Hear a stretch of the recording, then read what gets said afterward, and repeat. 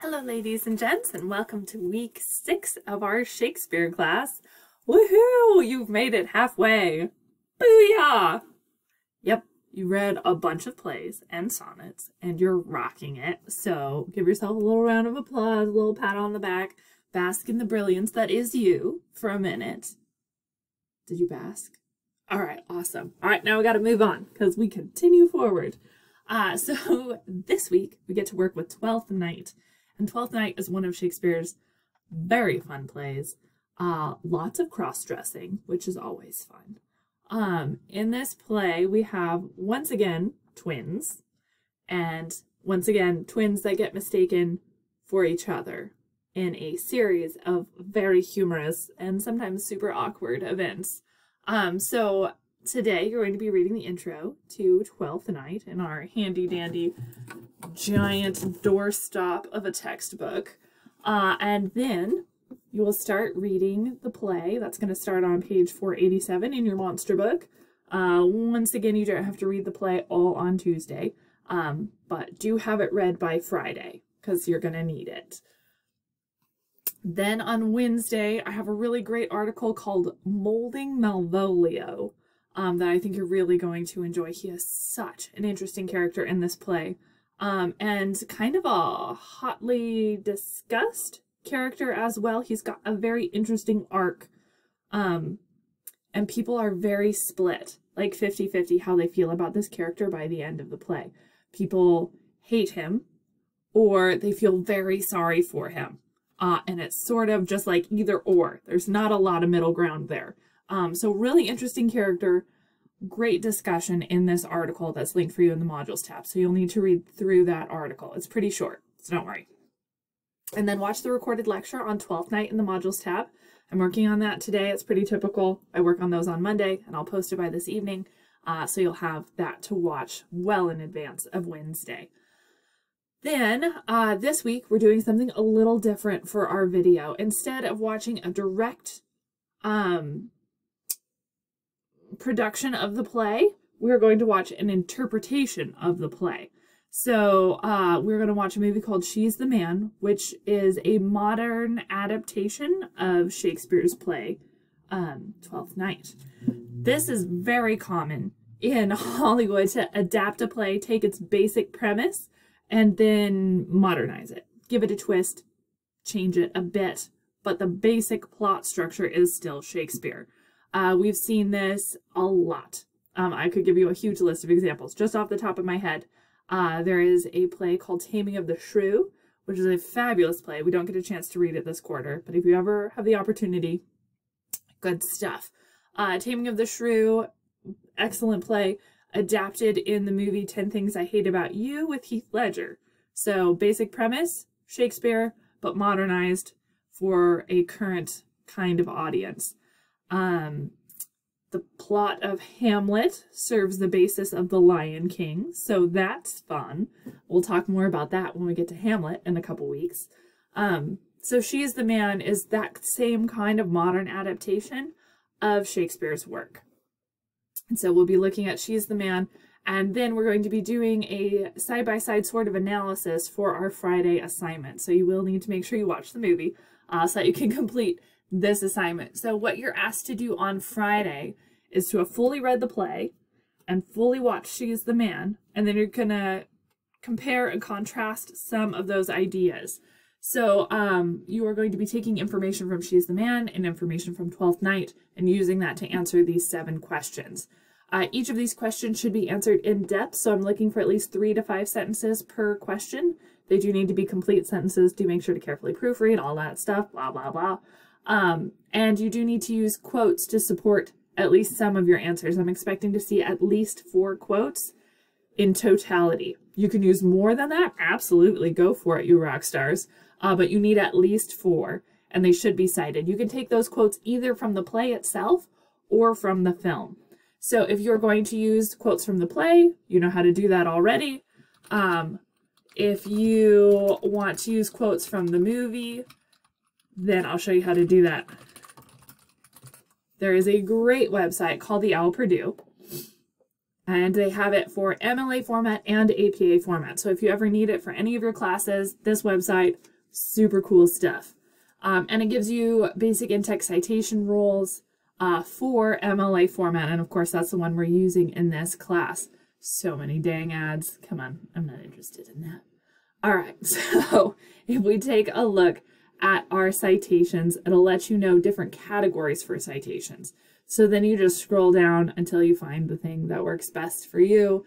If it's a work by multiple authors, but right now we're looking for a movie. So transcripts, plays, or screenplays, it shows you how to do that. Sources from the internet, non-print sources, electrical sources, basically everything you need is here. So if you need to do an in-text citation for the movie, that is available here as well. Snazzy, huh? So that's how you're going to complete the assignment. There are some very interesting ways in which the movie differs from the play. And so I'm really excited to see your thoughts on this adaptation, whether you think it honors Shakespeare, if you think it is in line with his kind of comedic style, like if Shakespeare got transported to the 2000s, would he have been stoked for this movie? Would he rated it high on Rotten Tomatoes, or would he have been a critic of this movie? So interested in your thoughts and opinions. There really are not a lot of wrong answers. Like, there are well-supported answers and poorly supported answers. That's absolutely a thing. But this isn't like math where there's only one right answer, right? That's kind of the fun of the humanities, is we have a little more gray area in which to discuss things. So tell me about how the movie stays true to the Shakespeare original. How does it differ?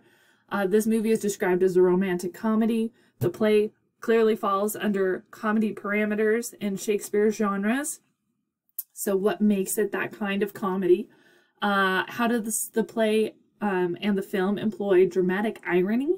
And if you're interested in what dramatic irony is, it's always good to look for terms that you don't fully understand. And so I'm going to be talking words about dramatic irony in our video on Wednesday. But in case you need more definitions, it's always good to look up the definitions. So what's dramatic irony? You can look it up in the Encyclopedia Britannica. It's a form of irony that's expressed through a work's structure. The audience's awareness of how the character exists versus other characters. There's a lot of dramatic irony in this play because we know the main character, Viola, is a girl, but everyone else in the play thinks Viola is this boy named Cesario. So there's going to be lots of dramatic irony happening. Lots. So make sure you understand those terms before you jump into the assignment. What does Viola mean when she says, "Just so you know, everything you told me when I was a guy just made me like you so much as a girl"? Very, very similar kind of thought and expression to the play where Viola starts talking to Duke Orsino after she's revealed to be a woman instead of the man Cesario. Good stuff there. And then what attracts Olivia to Sebastian, both in the play and in the movie. You will see that kind of crossover. And then give me one example of dramatic irony. I need a quote to back you up. And then one example of situational irony and a quote to back you up. I'm going to talk about both dramatic and situational irony in our Wednesday lecture, so make sure to tune in there for more good stuff. And then you are going to need to respond to at least one of your classmates by Saturday night because this is a discussion. So respond to a classmate, and in that response, work to further the conversation. Because if we were in class, we would be talking about this play so much because there's so many fun things to talk about, and it's nice to get different perspectives because, as Aristotle said, old guy, really smart philosopher, you may have heard of him, he said everyone has a schema, this underlying conceptual framework of how we understand the world. And that schema is built of all of our life experiences. So when I look at this play, I'm going to see it slightly different than everyone else because I have a slightly different life experience than everyone else. So it's good to be able to share these perspectives because it deepens our understanding and helps us engage with the play in a different way that maybe we wouldn't have gotten to appreciate it before. So ask a question, note something interesting, point out where you might have interpreted it differently. As long as we're disagreeing with each other in respectful, kind, professional ways, that's awesome. because when we have those differing perspectives, it broadens all of our understanding. So that's awesome. So make sure to do that response by Saturday at midnight. Awesome. That's what we're working on. It's going to be fun. In the modules tab, we have our 12th night folder. This will look bigger after this afternoon because I'll be posting the recorded lecture video and the No Fear Shakespeare links. If you're enjoying those, I'll put those up here as well. There is a modern interpretation of 12th Night, She's the Man. That's the one we're going to be looking at. The Columbia Basin Public Library System has a lot of copies of this video, so if you don't want to pay for it, rent it before your classmates do. So go through the public library system. You can get it there.